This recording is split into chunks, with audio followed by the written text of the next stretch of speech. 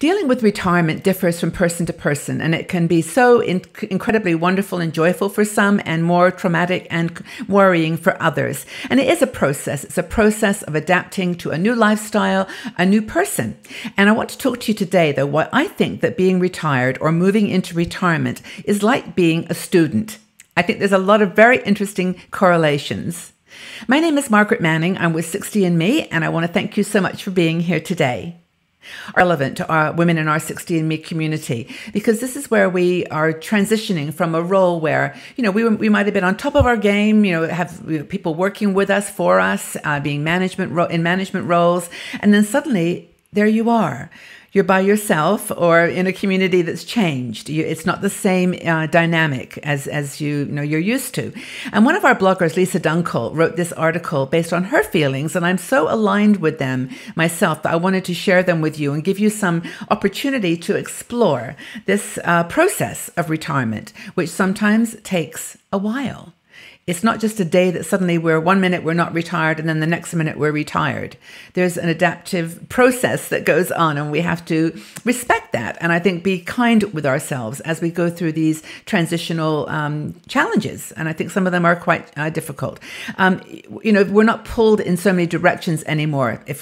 Before you retire, you've got maybe your family or colleagues, you've got work situations, and you feel this kind of busyness, like you're doing stuff, you're busy. And then suddenly you can get up anytime you want, and you can go wherever you feel like you want to walk or go or shop or be.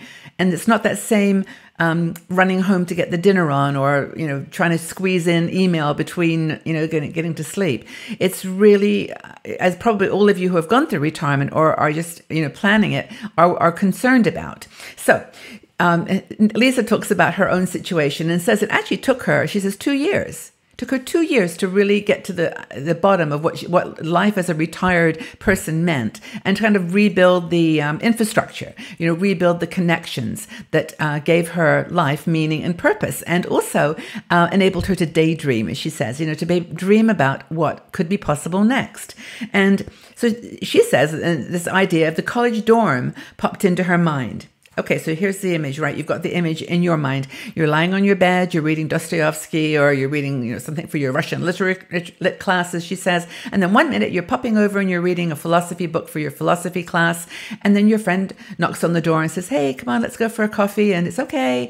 And off you go. It's like life is just fun, and you're learning. I mean, maybe college wasn't as easy or was more complicated than I'm describing it. But, if you think about that's what retirement's like, be able to read what you like, go where you want, be with friends. And that's, for Lisa, she said, oh, that's it. That's my retirement idea. And, of course, we have schedules when we're students. We have to be at our classes, theoretically.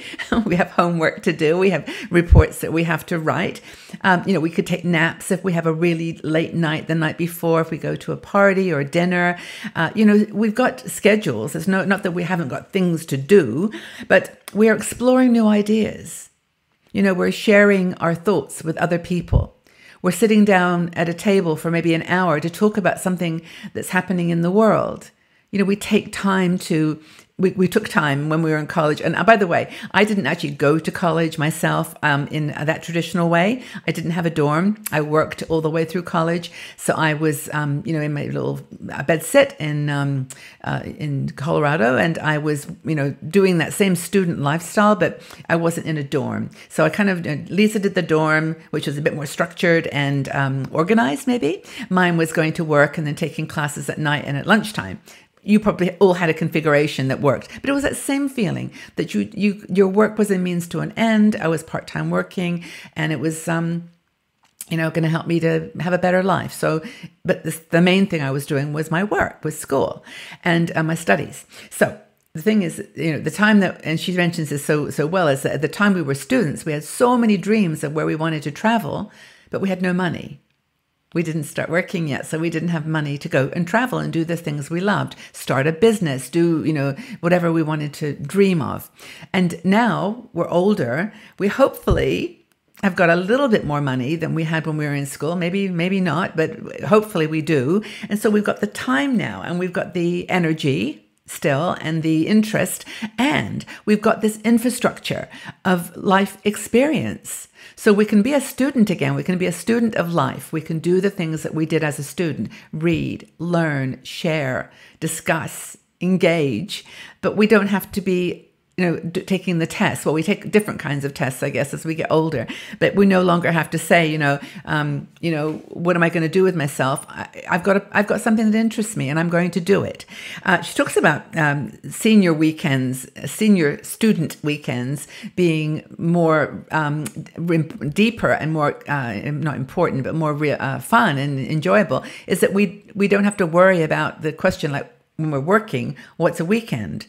I worked all the way through my work weekends most of the time, and maybe you did too. So when you're having that weekend to yourself as a senior in your senior student years, you actually are doing things with a depth of understanding and wisdom, of choice. Like, what kind of museums you like to go to. What concerts you want to go to. You can pop out in the afternoon on a Tuesday and go to a movie. You've got these things that would have held you back as a student because you just didn't have the life perspective. And I think that's really, really important. When you're a student, you don't have a lot of money to enjoy those little indulgences, those little small indulgences. And you can do that maybe when you get a little older, because the things that please you. The things that make you feel good. She says when she embraces her senior lifestyle, it makes her giggle.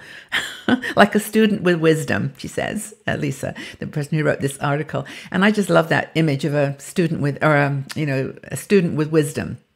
Don't you wish sometimes that you had seen life the way that you do now in your 60s and 70s, 80s, as opposed to what you had, that little breadth of knowledge you had when you were in your 18, 19, in your early 20s, or at work.